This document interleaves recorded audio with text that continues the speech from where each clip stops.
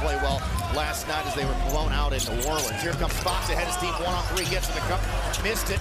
Plus games, they're below 28% from three. Well, here's the thing. 31% over the last 2+ months. He's been with us here as of late. You've heard me say several times, as Sabonis spots up. Happen there, but if you're Jabari, do not hesitate. He is too good of a shooter to ever hesitate. Mitchell to Sabonis. Good job by Mitchell drawing 2 defenders. As a ball player, he's got that all-star nod, and he's a... Jalen Green, that was blocked.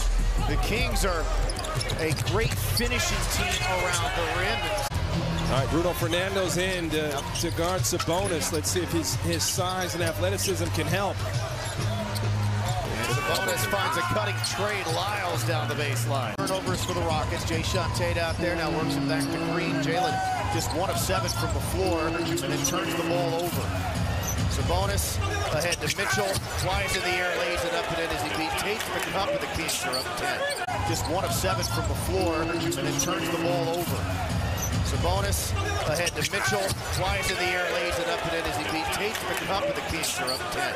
And Eric Gordon, boy, this team missed him.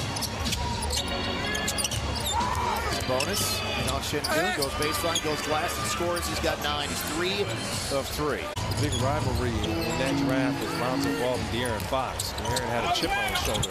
Ball, of course, has had a lot of injury problems. Yeah, he's an 8-2 run rather after the Rockets have cut a 10-point deficit down to 3. Şengün into the lane, turns it over again. He's turned the ball over a lot. Missed it. He's 1 for 6 and 0 of 3 from downtown. The outlet to Barnes, drives on Şengün. He misses, and there is Sabonis. And the Kings do indeed have their new biggest lead. They're up 12. He's now 1 of 7. Jalen Green 3 of 10. Jabari's hesitating there. He doesn't need to change his shot. They're not going to block him. And the Kings are adding to their lead. And the Rockets are going to call a timeout. Yeah, I talked to him earlier and just told him I'm with him, and because it's tough. And he said his family is okay, but nonetheless, those are friends. And Vanessa, the country. They ever 10-point game. KJ now 6 of 6. He's got 13. Herder layup good. Into the lane. Oh, no, he did. Lift the backboard to Smith. And it run off. It run off. Oh, that was a terrific pass. That's another soda pop for Alpine, man. Can't be messing these assists up. Murray from Sabonis. Oh, that hurts. Back to Murray. Excellent shooter, 40% as a rookie. This veteran squad, they didn't need a boomer bust type of pick. They just needed a guy who can play basketball. Yeah, Murray's ceiling made as Sabonis dunks it down. KJ Martin! Oh, that wasn't a foul. Out of the game. Got it back, misses again. Fight.